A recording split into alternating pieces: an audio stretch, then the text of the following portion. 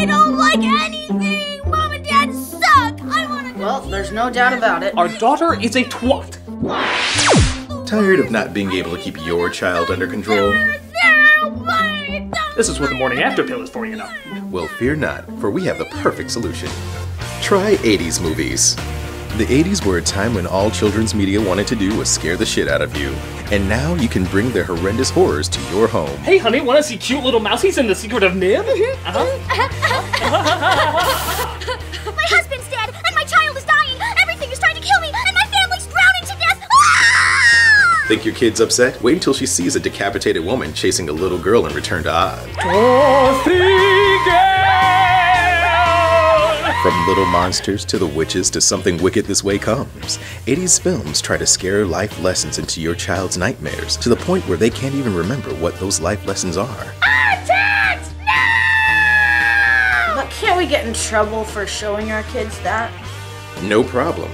Most 80s films have a PG rating, but that was back when it actually stood for something. Nowadays, it stands for practically G. So you can plead naive innocence to your cruelty. When I killed your brother, I talked just one word! Death, endless despair, sadness, 80s no. Will she ever socialize I again? hate mice now. If she does, just show her Watership Down. Endless despair. Thanks, 80s movies. What made me a stronger human being will scar my kids for life. It burns. 80s movies, making modern media look like pussies for generations.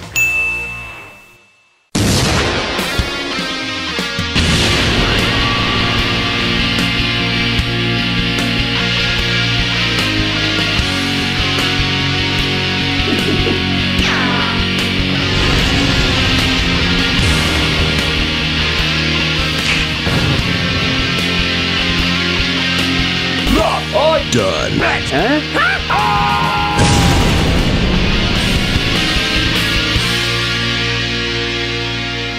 Hello, I'm the Nostalgia Critic guy. Remember it so you don't have to.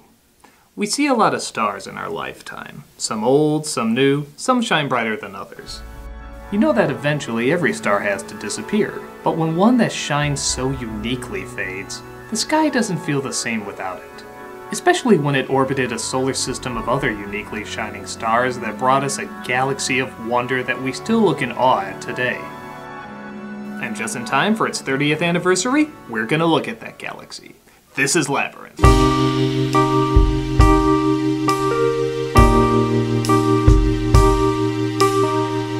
This is a film that's certainly been no stranger in the past, yet Labyrinth has never been given a full Nostalgia Critic review. On the one hand, you can see why. It's a good movie. Directed by Jim Henson, written by Terry Jones, produced by George Lucas, and with songs by the film's antagonist, the late David Bowie.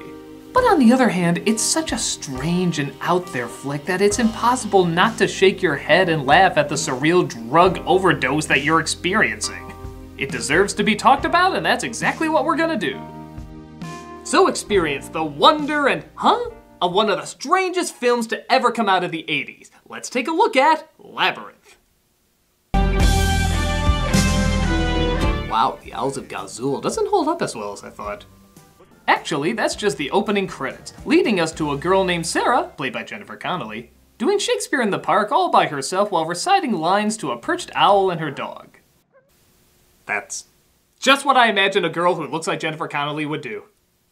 I don't believe it, it's 7 o'clock! Because every 80s kids film has to start with the main character being late for something, she finds she's late for babysitting her brother Toby, and her mother's shoulder pads are not happy about this at all. You're an hour late. I said I'm sorry! Please let me finish. We were worried about you. I can't do anything right, can I?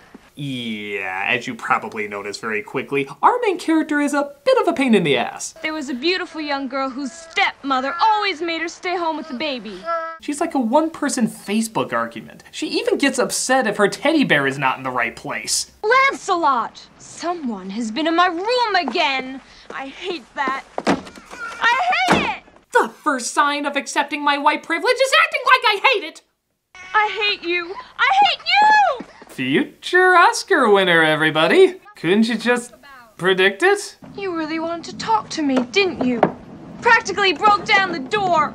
Granted, her performance does get better as the film goes on, but for the first 10 minutes, you can pretty much call her Hayden Connolly. Nothing to talk about. You brought him here to kill me! Someone take me away from this awful place. From my point of view, the Jedi are evil! I can bear it no longer. You underestimate my power!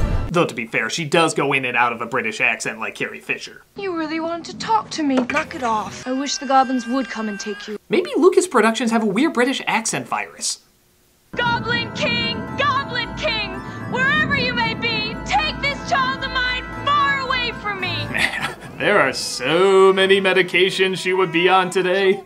You know what you need, honey? Magic and mystery? No Zoloft and Ritalin. Just mix it in with the liquid tranquilizer. Oh, Toby, stop it! Is my lullaby not working? No, I mustn't. I mustn't say. So she offers up her baby brother to the Goblin King. Again, as most teenagers do. But supporters from a Trump rally intercept the message and somehow make everything she was talking about come true. Hogwarts calling, biatch! And there he is, in all his Bowiness. Look at that hair. By God, it's like a triple ate a watermelon that died on top of Tilda Swinton's head. Sparkle, goddamn sparkle. You're the Goblin King. I want my brother back. Forget about the baby. I can't. It is that I don't appreciate what you're trying to do for me. I'm very thankful you're kidnapping my brother and sexually awakening me, but I just can't. I've brought you a gift. Fucking baubles!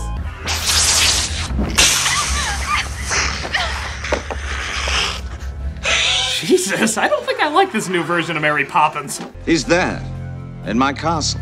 Do you still want to look for him? Is that the castle beyond the Goblin City? No, that's a painting. That's a model.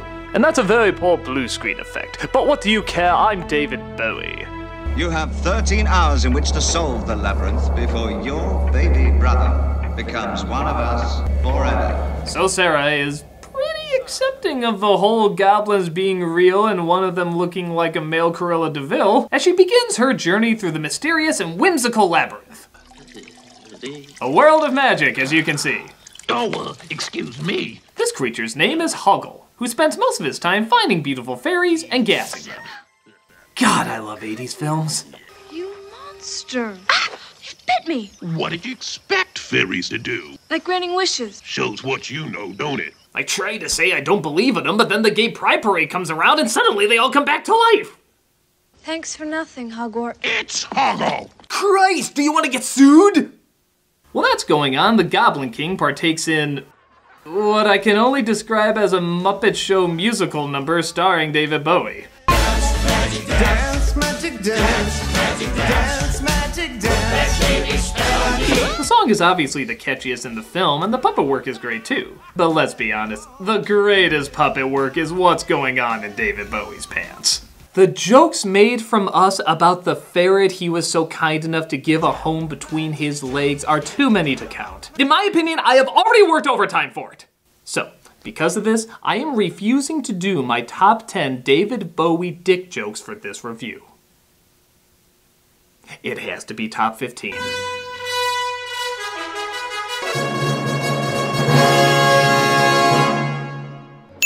I've seen less stuffing in a Thanksgiving turkey. Is that Gonzo's nose in your pants, or are you just happy to see me? Someone's got a rocket in their pocket! If you have an erection that lasts more than 4 hours, you're probably David Bowie. You should have seen the NC-17 content. Ground control to Major Tom, get off the blue pill! Major Tom to ground control, tell my wife I love her very much. Major Tom to ground control, I think my spaceship knows which way to go. It's the missing Muppet, Stiffy! You think that was puppeted by Frank Oz? I'm gearing up for the prestige. Want to see my Tesla coil? You like hot dogs, don't you? Special delivery! Careful, big package. Any tighter and those pants will be a thong. And the #1 David Bowie dick joke is... Don't touch it! It's a Bowie constrictor! Play me off, Paul!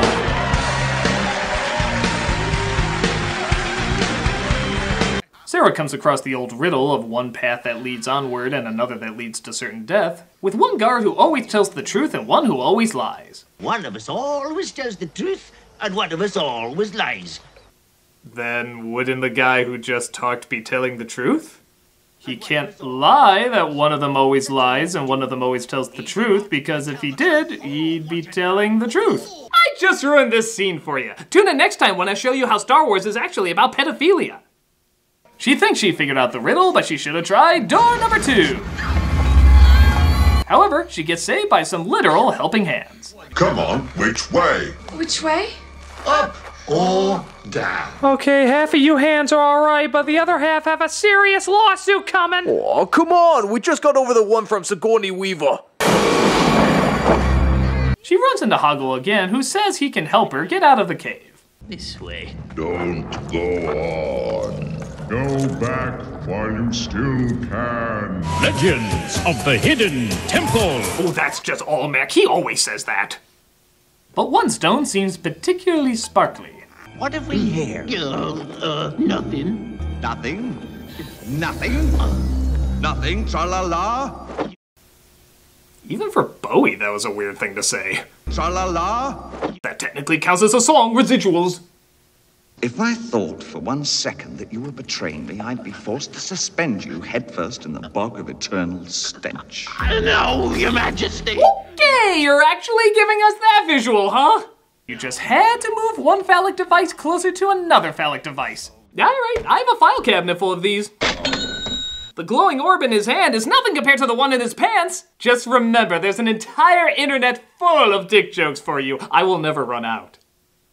He sends a giant can opener after them, but they of course escape and come across, what a shock, something weird. Woo, woo, woo. Well, yes. All right. Okay? Okay. All right. All right. What? Sorry. All in favor of fast forwarding this part? Thank you!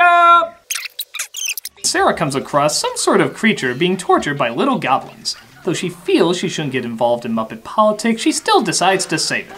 Friend? That's right, Ludo. I'm Sarah.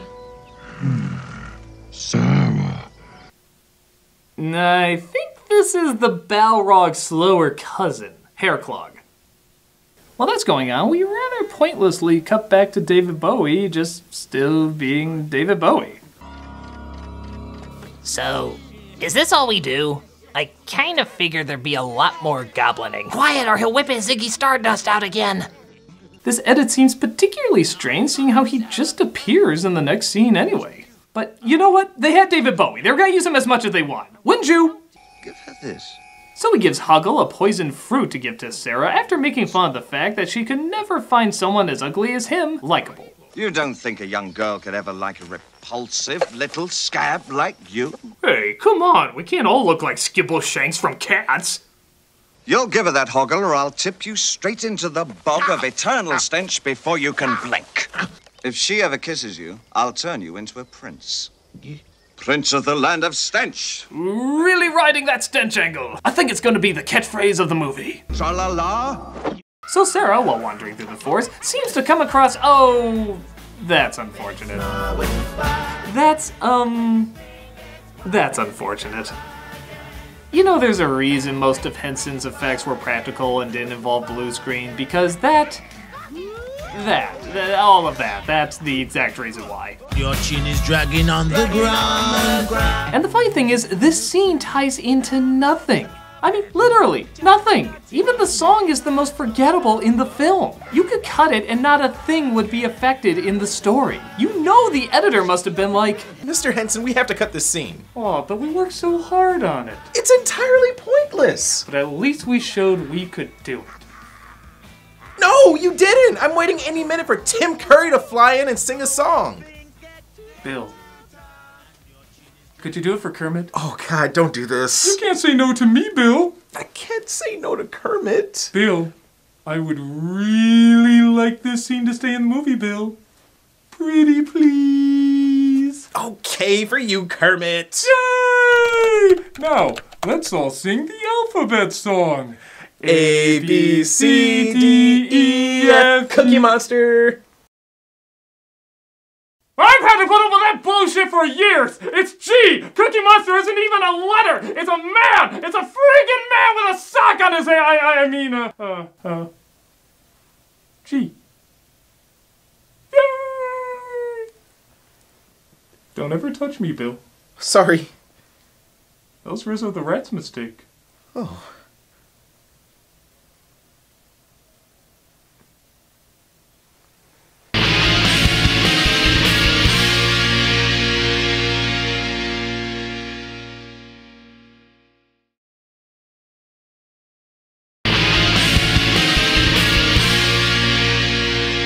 So Sarah escapes from being weirded to death, but she kisses Hoggle, which I guess means they're sent to the bog of eternal stench. Man, that Goblin King really means the fine print. Tra-la-la.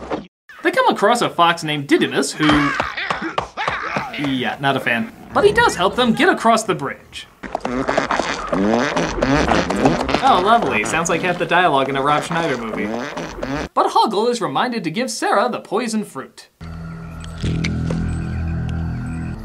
Hoggle, what have you done? Oh, damn you, Jared.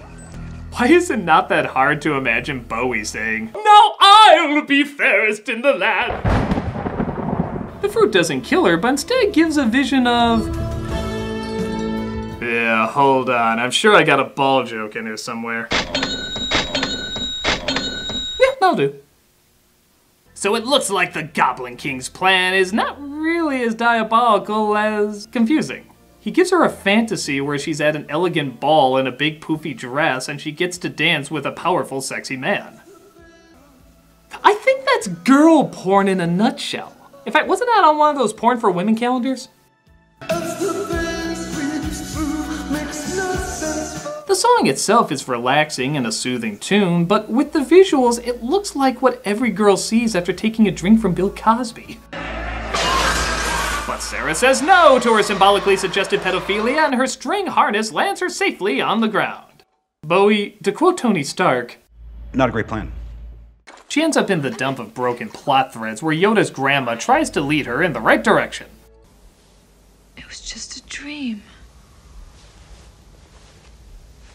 I dreamed it all, Lancelot.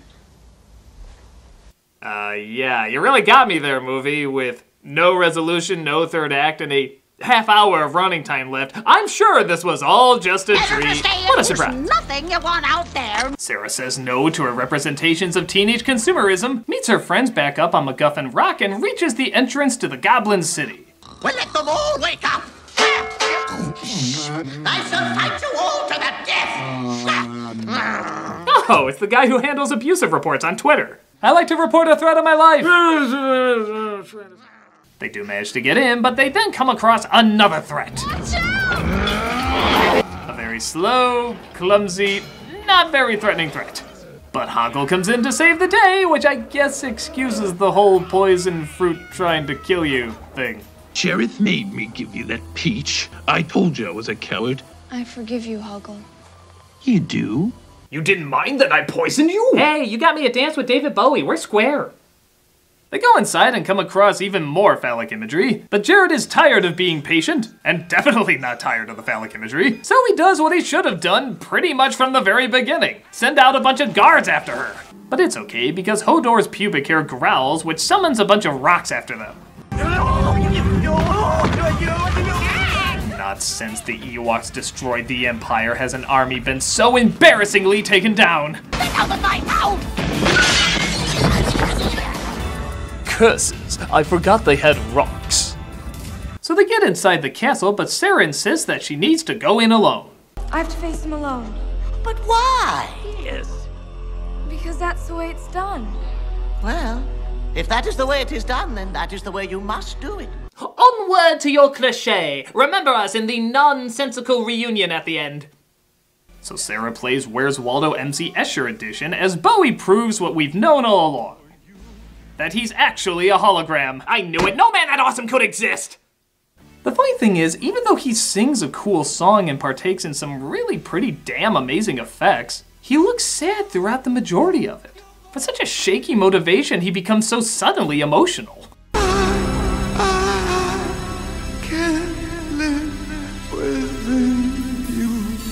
I'm just upset that I won't be able to meet every girl I give a sexual awakening to.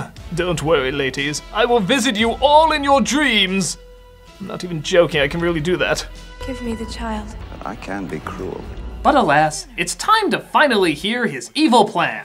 Just fear me, love me, do as I say, and I will be your slave. That makes no sense. How can she submit to you and yet you be her slave? Unless this is a 50 Shades of Grey kind of thing, which, to be fair, if there's any man who could pull that off. You have no power over me. No, our budget ran out so we couldn't film a climax. I am the man who sold the world. So she recites the words from her book and everything goes back to normal. Toby is back, the parents return home, and somehow all her magical friends are in her room to celebrate by singing the villain song. Or at least that would be a nice ending if we didn't know what was actually going on this entire time. Sarah, we're home. Did you have a good... Dear God! Honey, she's got her little pain meds again! Dance, magic dance.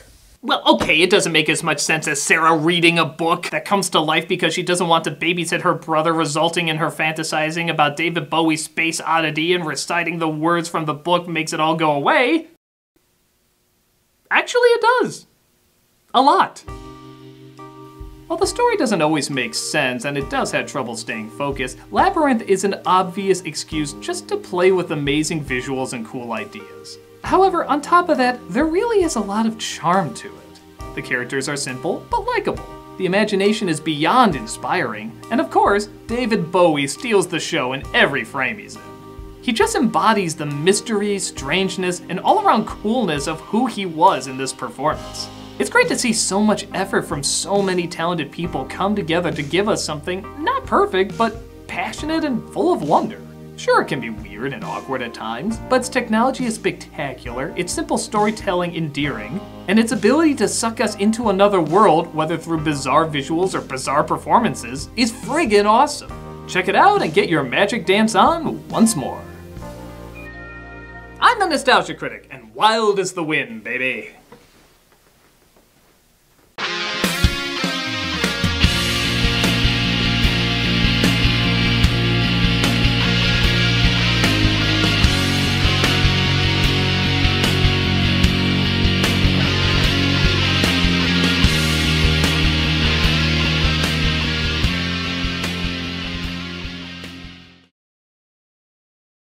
Tra-la-la,